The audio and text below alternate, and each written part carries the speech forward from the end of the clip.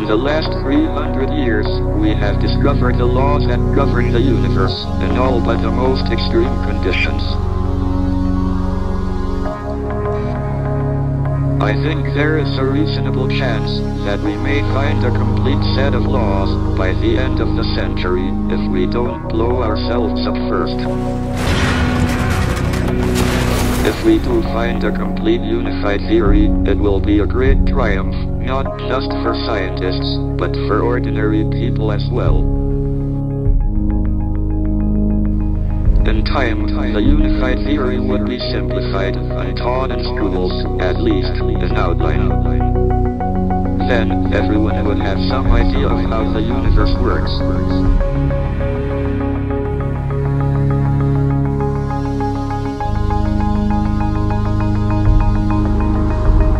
We observe that distant galaxies are moving away from us.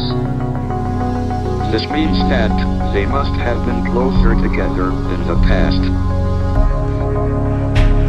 In fact, one can show that all the galaxies must have been on top of each other about 15 billion years ago.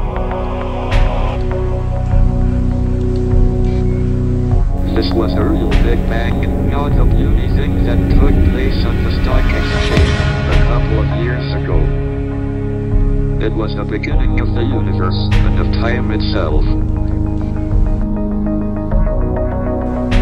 Anything that happened before the Big Bang could not affect what happened after.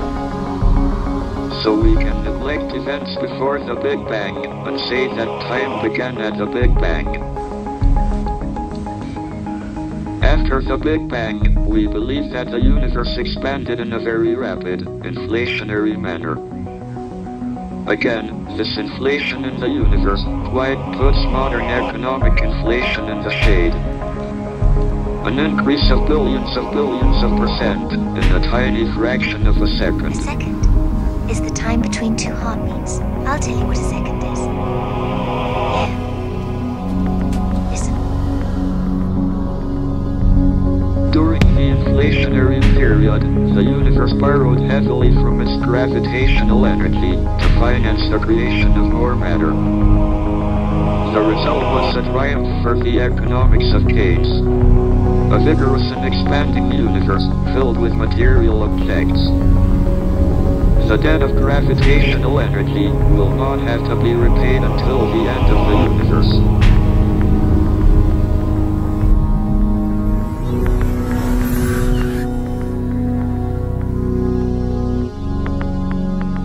In our theories, there are two kinds of time. There is what is called real time.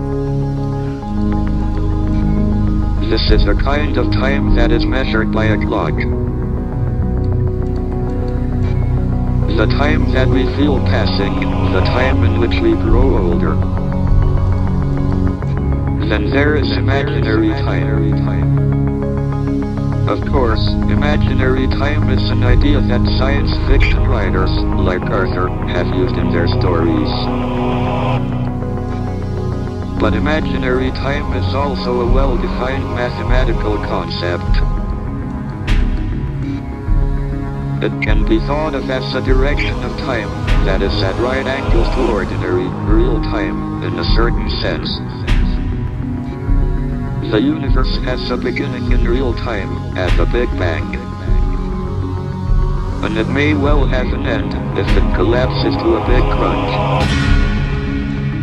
But in imaginary time, it has no beginning or end.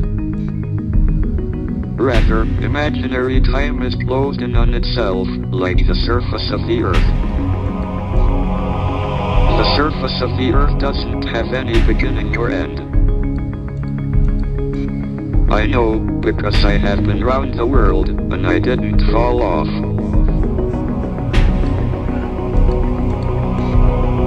Individual particles can travel through imaginary time and arrive back at an earlier real time.